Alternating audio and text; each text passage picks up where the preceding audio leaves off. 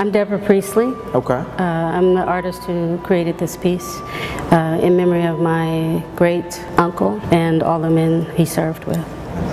I'm Tony Mitchell, a member of the state of Tennessee's state park system, working as a park ranger, and part of our mission is to protect and preserve these unique examples of culture. So we portray and present these formal presentations in order to stimulate the art that you've presented. Well, I was quite moved when I ran into you to see them come to life through, in my opinion, through the work, but also in your flesh and blood standing here, and your contribution to keeping that history and that memory alive is really powerful. My mother's side has a strong tradition of keeping ancestral connections and photographs when possible. This photograph hung in my grandmother's bedroom for years, so I sort of grew up with the photograph. When she passed away in 1990, this is one of the things I inherited.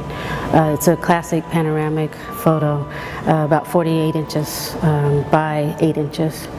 And she would always say, "There's your Uncle Noe," right? So, and it's just a little tiny faces in this photograph.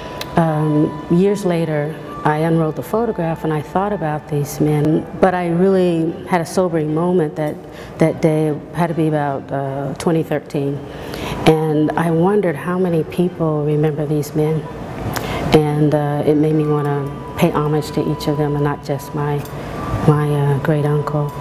Much of my work has to do with ancestry, memory, cultural preservation, and when I do these works, they spark a dialogue that's larger than myself.